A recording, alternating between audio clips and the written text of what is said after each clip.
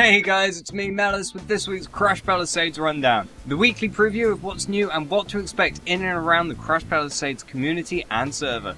First up, Minecraft 1.2 is released on Thursday, but what is actually new? Well, here is a complete rundown of everything which is new in 1.2. That kind of rhymes. Well, first of all, there's a new jungle biome with new trees and new leaf blocks and everything. And they've also got their own saplings, so you can plant them yourself. If you stick down a single sapling, then you can make a mini tree, mini jungle tree. And if you put them down in a 2x2 grid like this, then you can make an entire full-blown massive jungle tree of awesome. There's also a new jungle-specific mob, which is the ocelot, which is basically a cat. You can tame them with fish, you can tell them to sit, and they're also breedable with fish as well, and their kittens are ridiculously cute. It's also worth mentioning that wolves are also now breedable, and the wolf cubs are also pretty cute.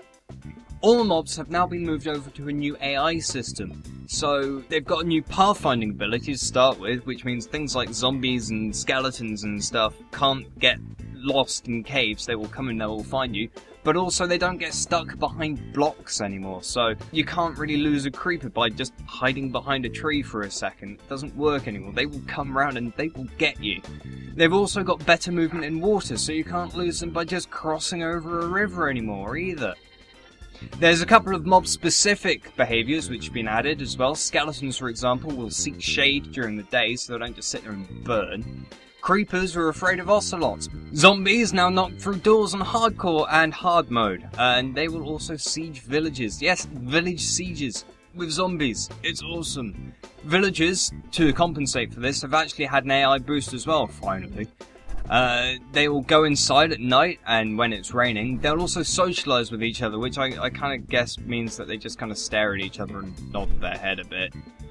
But, thankfully, they do flee zombies, which is kind of useful in the middle of a siege, and they will detect new houses and repopulate villages when they lose people. So, not only can you add to a village now by building a house and sticking it on the end of a village, they will then move into it, but once they're killed by zombies, they will actually breed. Yes, you get mini Squidwards, like little mini 1-block high children which run stupidly quickly. Does kind of throw into question the biology of Minecraft considering all the villagers are male, but let's not go into that.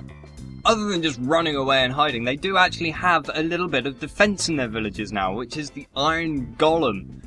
Brilliant thing. It protects the villagers by throwing zombies and skeletons and spiders around the place, won't attack creepers. They will also hand out flowers to villagers to kind of signify their allegiance, I guess.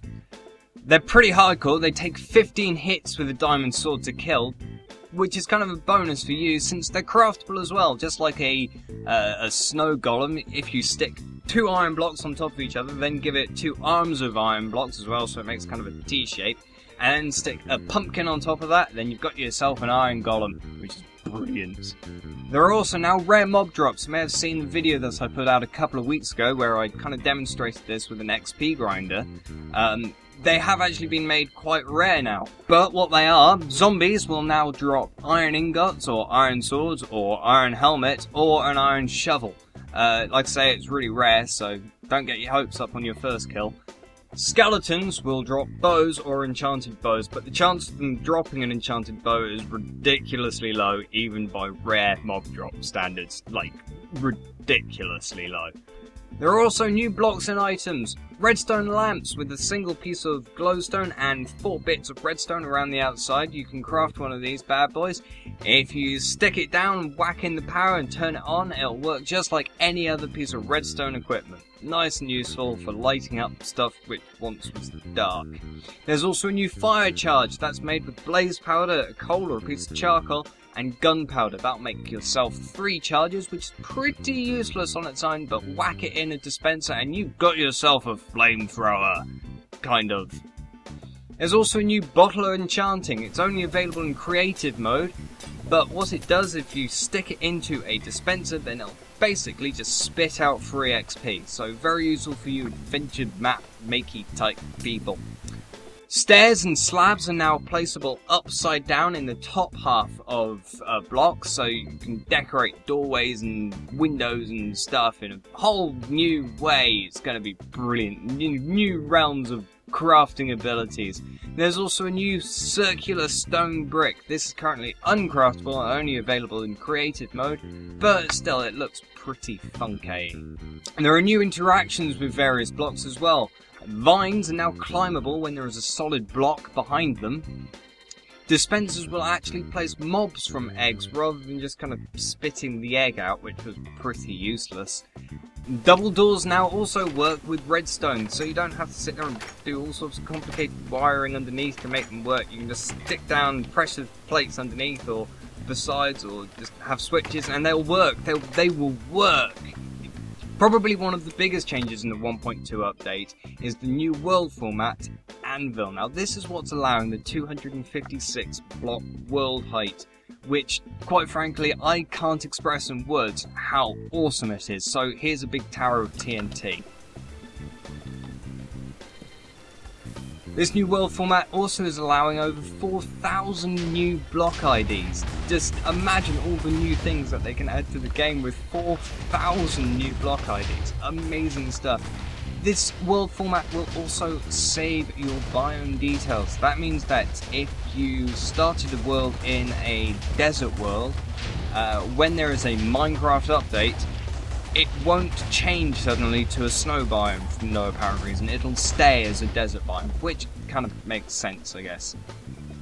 There's also been a plethora of changes to the language files, and so many bug fixes, it's beyond belief. Remember, Krash Palisades won't be updating to 1.2 until Bucket and all of our plugins have updated as well, so if you do want to check out the new features in 1.2, make sure that you back up your Minecraft jar file first.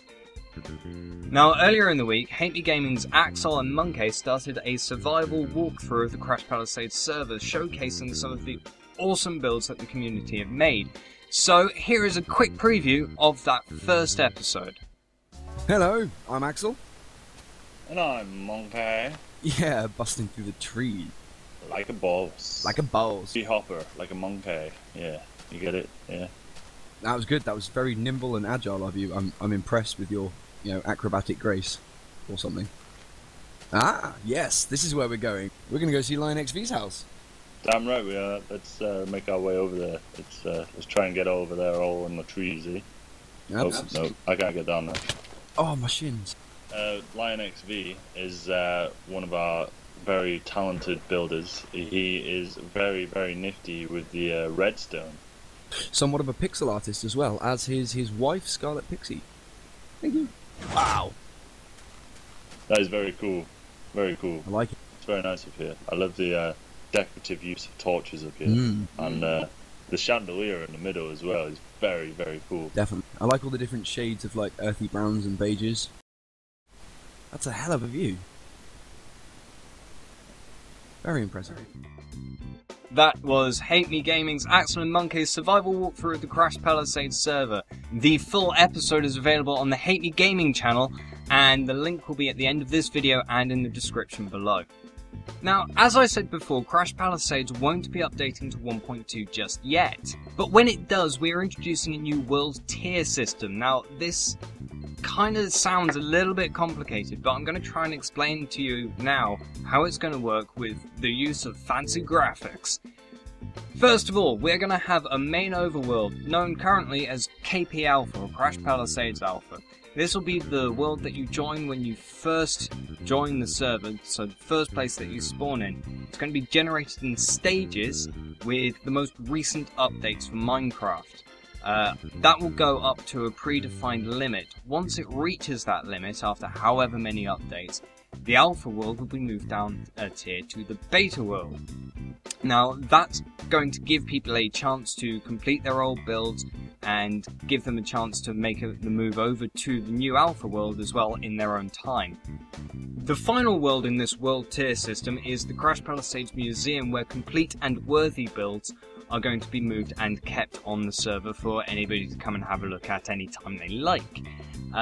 Once this world is filled up, we're not sure what's going to happen, whether we're just going to make a second one or whether we're going to take that one down and have it available for download. We don't know, but we're going to cross that bridge when we get there.